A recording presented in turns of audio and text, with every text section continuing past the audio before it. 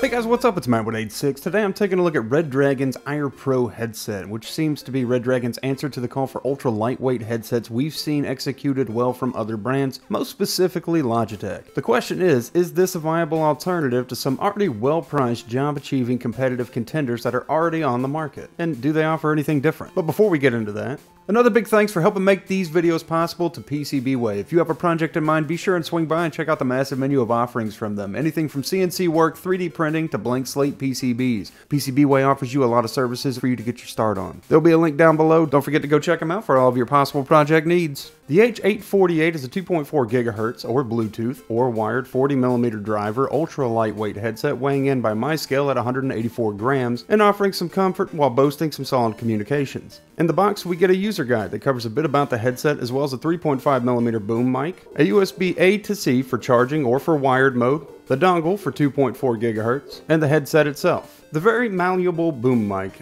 uses a proprietary notched 3.5mm stereo aux input and an affixed bulbous windscreen. I know a lot of people are going to want to hear what the mic has to sound like, so we're going to pause here and do that real quick. I have not yet played this back, so until I do, we're kind of somewhat hearing it together. I mean, I'll hear it first in editing, but you get what I mean. Okay, so what you're hearing right now is the microphone on this headset. I haven't heard it in playback yet, other than just a mild test to set it up, so we'll kind of find out together how is it with plosives. It's got this big like windscreen on the boom, so hopefully pretty decent.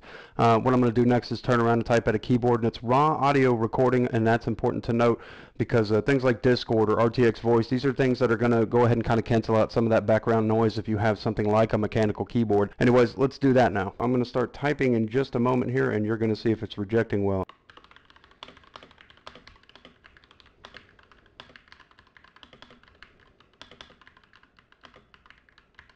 The left top ear cup features an eerily similar layout to the Logitech G435 and is to me very easy and friendly to navigate, so maybe that's why. On the Ire, the power is on default to gaming mode, which is the 2.4 GHz dongle connection mode, but a double press of that will activate Bluetooth for Bluetooth pairing mode. A long press powers it off. Below this are the pretty self-explanatory volume up and volume down, and a mic mute button just below that. Go a little bit lower and that's the USB-C input for charging or wired mode. Now I will say when I hooked it up to be wired mode, it did take it a second for the PC to, I guess, install a different driver from it so that it could see it was on there, and it'll show up as H848 in your PC. When listening on them, all I have to say is wow, I was surprised. I anticipated a tinny, less rounded, weak from the highs sort of sound. They offer some truly great rounded sound. If anything negative is to be said about it, it's a little, and I mean a little, just a smidge on the low end heavy, which should be surprising to some. And it's just only ever so slightly muddled to me. But with a solid enough separation from the mids and highs, it doesn't specifically bother me. Audio is subjective though, and everyone's ears are different, so I can pretty much just speak for myself, and for me, these are solid. Don't expect a lot of sound isolation when wearing them. I can still very much hear things around me. The light, airy, circumaural design of the